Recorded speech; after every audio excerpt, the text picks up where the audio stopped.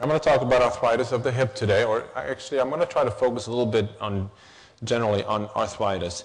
The outline of my talk is I'll give a little bit of background of what I do, some disclosures, then talk about what arthritis is. You know, we focused a lot on surgery today, and surgery is what we do, and surgery is what we like to do. But there are a lot of things that can be done before surgery, so I'm going to focus the first half, a good portion of the first half of my talk on what you can do to avoid surgery, since that is the last resort. And then we talk about some of the things that are very dear to me, which is hip replacement surgery, and a little bit about computer navigation.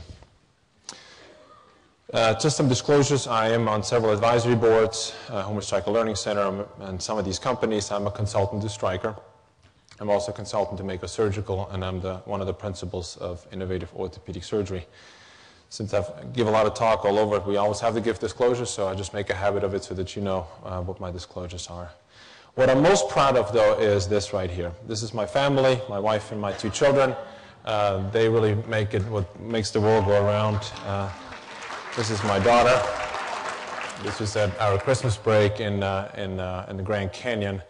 And this is the first day of school this year when my son started first grade. So anyways, let's get started with the talk.